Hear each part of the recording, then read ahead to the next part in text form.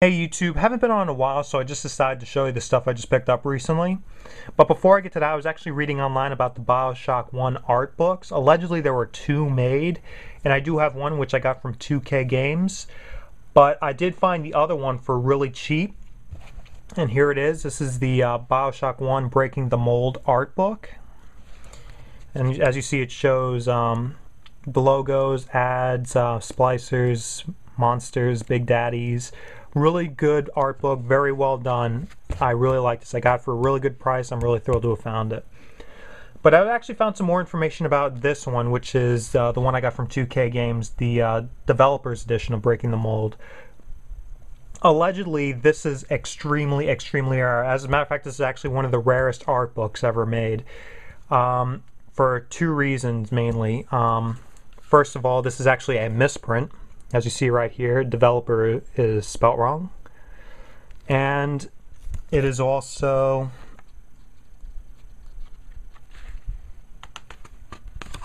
a first edition.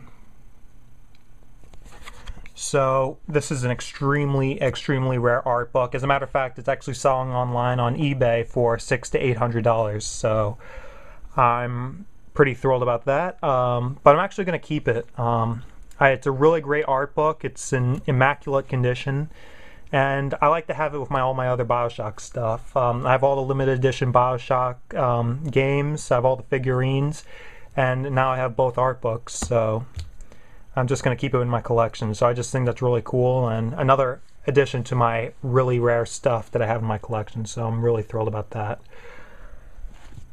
Alright, moving on to the games. Most of this stuff is, actually all of this stuff is boxed and in really great shape. So I'm going to start off with the oldest thing I have, and that's the NES cleaning kit. I've heard these are pretty hard to come by and really hard to come by boxed. And this is in pretty much immaculate condition except for a little dent right there and little bend right there. But besides that is pretty much immaculate, and it's really cool. I'm actually pretty thrilled to have found this, so very nice. Alright, moving on to the Super Nintendo. These are in pretty good shape. Some of these are in really incredible shape, and some of them are so-so, like this one right here. This is the Secret of Evermore. Pretty decent shape, but this is a pretty uncommon game, so pretty nice addition. Next is Mega Man X. It's got a few creases right here, but still very cool. Nice to find some box games. Next, actually this one's in pretty good shape. Donkey Kong Country. This is the Player's Choice Million Seller.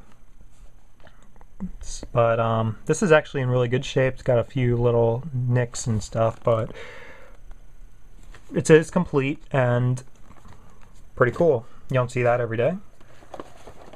Which brings me to the next one, which is Donkey Kong Country 2 Diddy Kong's Quest.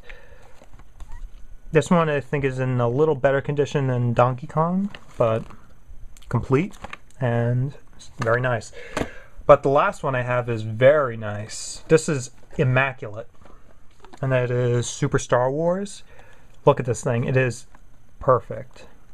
Not one thing wrong with it. No scratches, no dents, no nothing. All the creases are perfect. And very thrilled to have this. Has everything in it. So very cool. Moving on to the 64. These are in pretty rough condition, I have to say. First one is Kirby 64, the Crystal Shards, and yeah, it's got that. But it's a pretty uncommon game, so still pretty thrilled I got it boxed. Picked it up pretty cheap. Moving on to Turok 3 Shadow of Oblivion. This won't stand that well, but I'm actually missing only one of the Turok games. Actually, I have all of them boxed except for the first one, so I gotta find that one to have the complete boxed Turok collection for the 64. And finally, this is a game I actually rented from Blockbuster a lot. This is when the Beetle first came out, and that's Beetle Adventure Racing. It's got like one little bend at the top, but besides that, it's in pretty great shape. It is missing the cardboard insert inside, so you hear the game moving around inside. So that sucks, but still I found the box, so not bad. And finally, actually, this is a sealed game, and this is Polarium Advance for the Game Boy Advance. And besides a little scratch right here, it's pretty much in perfect shape. So pretty cool. It's an Atlas game, and Atlas games typically have a really short production run, so this is pretty cool.